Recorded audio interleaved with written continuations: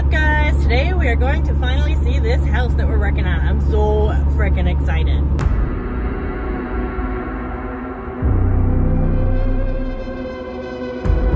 That is a good apple. Today on the agenda is some kind of rebate inspection. An inspection for rebates. So some dude is going to come and inspect the place, check out the insulation and windows and whatever. Wow, we're gonna pass a lake. Look at that. Look at that. We also have a toilet being delivered today. I gotta take measurements of the entire house so I can formulate layouts, and especially for the kitchen and bathroom. Those gotta get done pronto.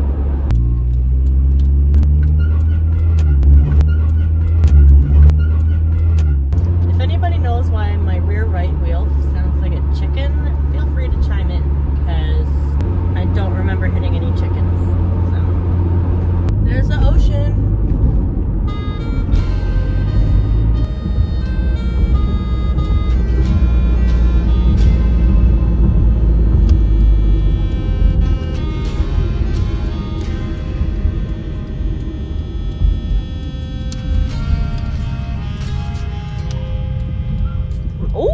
Here we are, guys, our century-old tiny Acadian renovation project. Let's go in and check it out.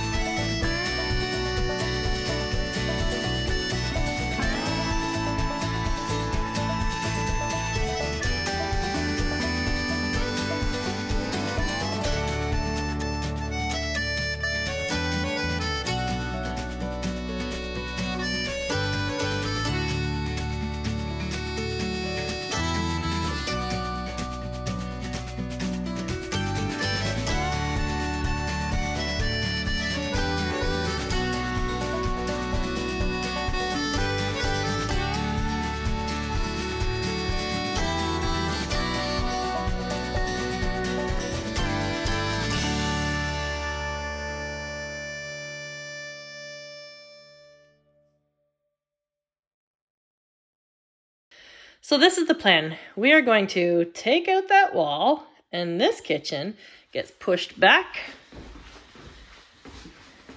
And this bathroom becomes the new kitchen. We're looking for a view here. The shed is not very pretty. But eventually the view will be of the ocean while you're doing your dishes. So this is gonna be the new kitchen, like I said. And we're gonna toss the bathroom over on this side. This is gonna be our new bathroom. As for this closet here, this is gonna be taken out, and we are gonna put a exterior door so that we have access to the backyard from here. Excellent! I also have to figure out how to move this trap door. It's probably where the vanity is going, the bathroom vanity. So it's got to get out of here. It's in our way. Awesome. So as for the upstairs, what are we doing? I don't think we're switching any walls up here. I think we're just doing all the cosmetic facing, all the skin of the house.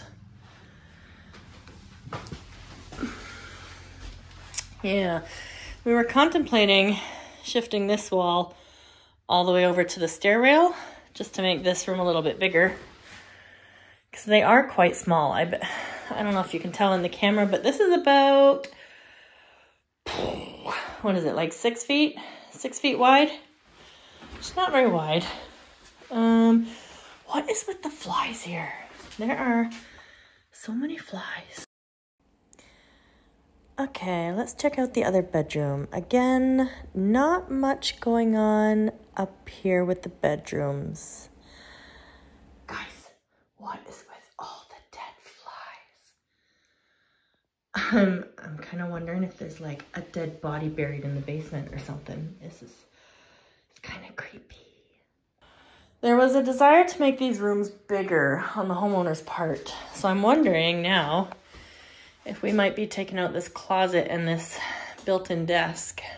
Will that benefit us space-wise? I don't know. We'll see. We'll take a look. Yeah, so mostly cosmetic stuff up here. Thank God. We got enough work to do on this place as it is. So all of this ugly ceiling tile comes out. We gotta re-insulate. Apparently there's bare minimum up there, like an R8 insulation, and we go on to bump it up to a 40 or a 50, I think. I can't remember what the plan was there. But yeah, we got some work to do. Lots of work. As much as I would love to include things like a new railing and banister, budget's tight on this one. So, I mean, those things can always be done later. Look how charming this staircase is, by the way. I cannot wait to get my sander on that thing. As for our walls, currently they are all this crappy old wood 70s paneling. And behind there, we've got, I don't know if that's mold or, no, it just looks old. We've got our regular crappy insulation there. So we're gonna be probably replacing that. I noticed there was no vapor barrier. Fun, really fun. We opened it up a little bit, and to my surprise, the floor joists up here are going the opposite way I expected. I expected them to be going this way. I thought that because there's a wall at this end of the house going front to back. This wall here goes all the way from one end to the other end of the house, and I expected the floor joist to be sitting on top of there. But I was wrong-o. They are actually going this way, which means this wall right here is probably load-bearing. It's holding up those floor joists. So we got to take that out, and unfortunately for me, it means a little extra work. Means we're going to have to put a beam going from this wall all the way over to this wall, and we're gonna have to put footings down all the way down into the basement so that that load can be properly supported. Fun stuff, you guys. So we're just assessing the beam situation here, and here we have a 12-foot span, and it is carrying a lot of weight. It's not only carrying our second-story floor, but it's also carrying our roof. So we need to beef up our beam here. So another thing we want to take into consideration is the height of our floor joists, because when we stick our beam in there, we want to make sure that it's not protruding out the bottom, which in our case it's going to be. So these joists are not your typical dimensions. These are just shy of 5 inches tall. I think we're going to go with a 9.5 inch tall beam, which means if we bury this in our ceiling, we'll probably have 4.5 inches sticking out a little bit, which means that we're also going to have a decorative faux wood beam in our future. We also have a substantial amount of slope in this floor, slanting down this way and this way. And you can really feel it when you're walking. I'm trying to think of what's causing this. Now we know the floor joists are running parallel to the wall. So I'm wondering if our load-bearing wall that these joists are connected to is failing in some way.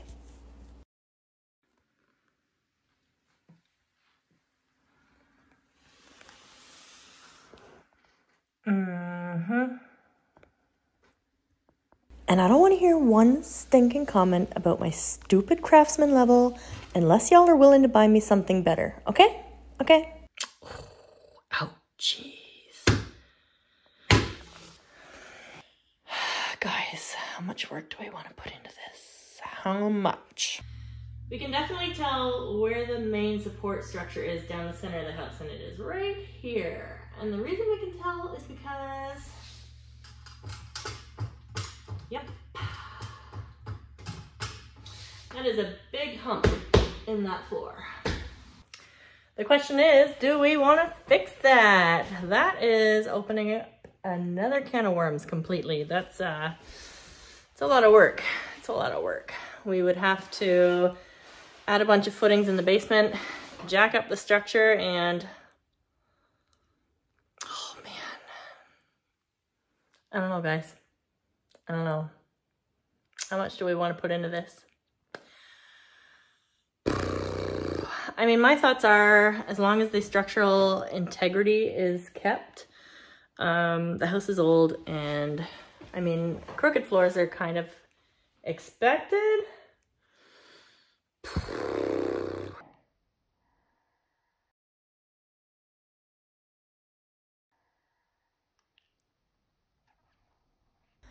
Well, let's go see what we're dealing with down there. I'm scared. I'm so scared.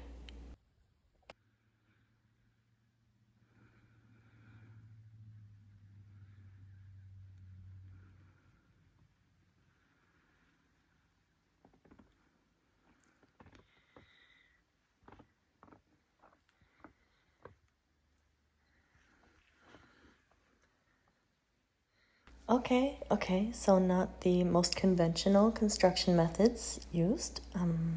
It looks like this main central support log is carrying the brunt of the weight. All the joists run perpendicular to it and hang off of it. It goes almost the full distance of the house. It stops here and splits into a T, at which point the joists switch direction. So I'm guessing that was an addition. I'm just looking at how that is all supported. That looks like there's a lot of weight on these two 2x4s, which is not sufficient. I mean, wow, look at how smushed those pieces of wood are. Oh my goodness, guys, this is bad. This is really bad. Like, I don't even feel safe standing under this. And the footer is a cinder block. That is a little crooked. Yeah, that's not straight. Okay, I'm seeing some rot here. Oh my gosh, the more I look, the worse it gets. Okay, what do we got going on with these new installments here? Oh, no. Oh, I'm not liking this, guys. It doesn't even reach the full span. It's pieced in. Basically 3 screws are holding the weight of these joists and whatever it's supporting.